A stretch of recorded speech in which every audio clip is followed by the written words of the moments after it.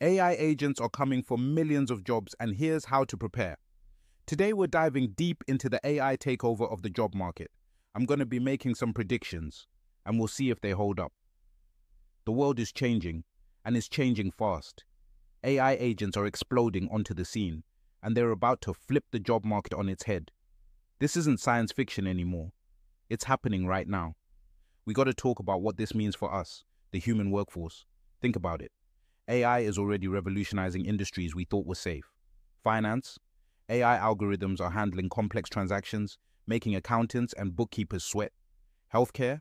AI diagnostics are getting crazy accurate, putting pressure on radiologists and doctors. Manufacturing. Robots are taking over the factory floor. Customer service.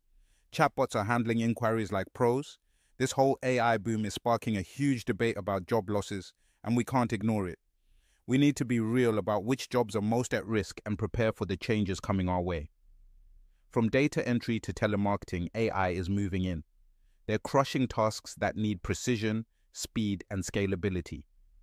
Logistics, AI is optimizing routes and deliveries. Insurance, AI is processing claims and catching fraud.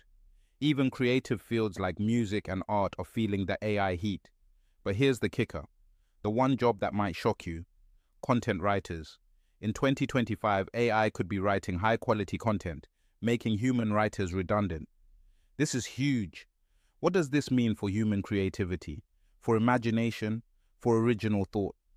As AI moves into areas we thought were exclusively human, we got to ask some tough questions.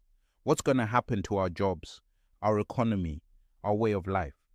So that's my take on the jobs at risk of being taken over by AI in 2025. The future is uncertain, but one thing's for sure: AI is changing the game. Let me know what you think in the comments below. Are you worried about AI taking your job? What jobs do you think are safe? Hit that like button if you found this informative, and subscribe for more content on tech, the future, and everything in between.